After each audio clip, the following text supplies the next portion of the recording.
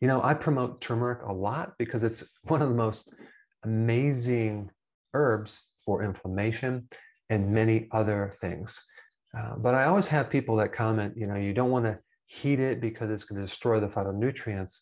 So I just want to let you know that is a complete myth. You would think heat will destroy all compounds, but in the case with certain herbal remedies, apparently it seems to enhance certain phytonutrients, which is quite ironic because heat destroys enzymes. Now, just as a quick side note, I had the idea that heat destroyed things. And that's why one time I promoted a video talking about sardines. And when they can sardines, they destroy the omega-3. And I just assumed that. Of course, I never tested it. And I put this video out. And then I felt a little weird about putting the video out when I personally never tested the omega-3 from canned tuna or sardines. So I actually sent it to the lab to test it. It cost me like $4 grand, but I found out there were a good amount of omega-3 fatty acids in both sardines and canned tuna. So I redid the video and put that data out. And I was actually quite surprised because I know they used high heats. So apparently when you cook things, it might destroy certain things, but not other things.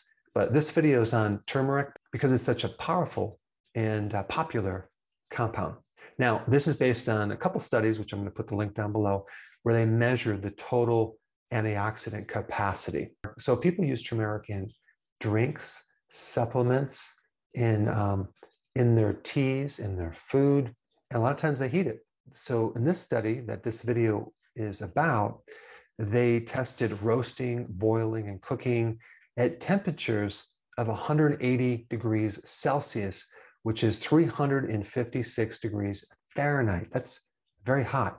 And for 70 minutes. And they found certain compounds, and I'm going to talk about three very powerful antioxidants survived, in fact, were enhanced with this heat. So apparently there's a name for it. It's called thermal degradation. So apparently it enhances the concentration and it increases the solubility of certain phytonutrients.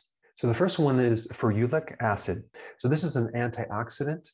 It's great for your skin, to protect the skin. It's good to also counter sun damage. That phytonutrient was enhanced. The next one is called 4-vinyl guaiacol. And this compound enhances something called NRF2, which does two things. It decreases cellular stress and it increases the antioxidant defense mechanism in your body. So it's going to help your immune system. It's going to help inflammation. And the last one is called valinin, which is the compound in vanilla. And this is a very powerful antioxidant. It's an anti-inflammatory and it's also antimicrobial. It's used even as a preservative. So anyway, the next time you cook or use turmeric in your foods, don't be too concerned about cooking it because there will be some positive benefits in these compounds.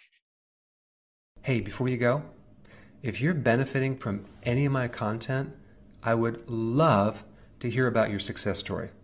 Please share it in the link down below.